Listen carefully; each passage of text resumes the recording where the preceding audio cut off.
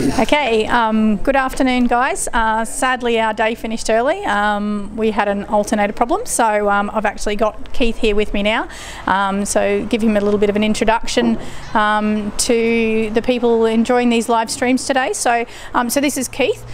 He's from KCF Rallysport, or Keith Fackrell. He owns the very nice BDA.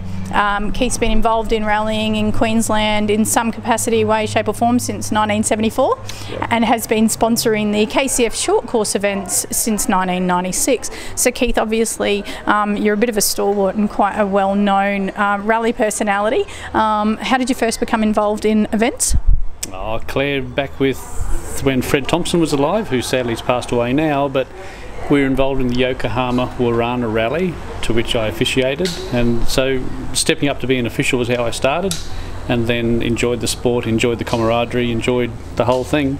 So then became a competitor, but still obviously officiate, and now that it's my hair's not black anymore, in a position where we can sponsor those events, and look, we use them for the pace notes, because even though the QRCs this year are not pace noted, the ARC is, and those competitors wishing to step up another one can use the pace note as a schooling for that.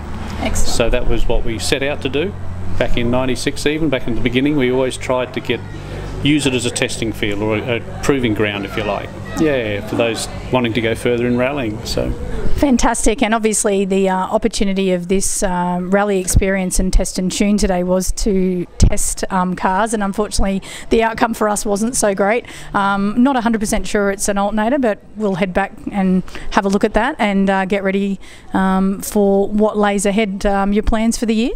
Oh, Claire, sorry, just quickly on today, the test and tune was excellent in that we changed a number of things, replaced and altered partially a number of things. So today, as a shakedown, if you like, was good that we found a problem. So now we can fix it, stay ahead of it.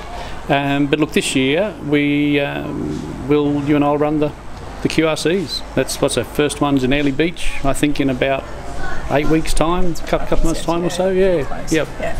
And whilst you've been away from actively competing, you've still obviously kept up your duties of doing sweep at the KCFs. And I know that you do when you can take forestry people and other people for ride days. What sort of responses do you get from people once they've gotten out of your car? Well, they don't get out too quickly, they don't seem to anyway. No, look, it's just to have that sensation. I think the average person probably drives out their windscreen, not the side window, but on a BDA Escort you drive out the side window. So look, it's that sensation I think the average person just hasn't had, and that's where when somebody goes in with any of the rally drivers, it's a whole new field for them.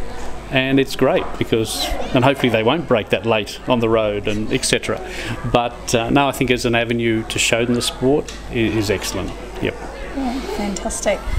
All right, well, unfortunately our day's done, which means beer o'clock will be as soon as events finish, but for me anyway. Some people have got to drive home.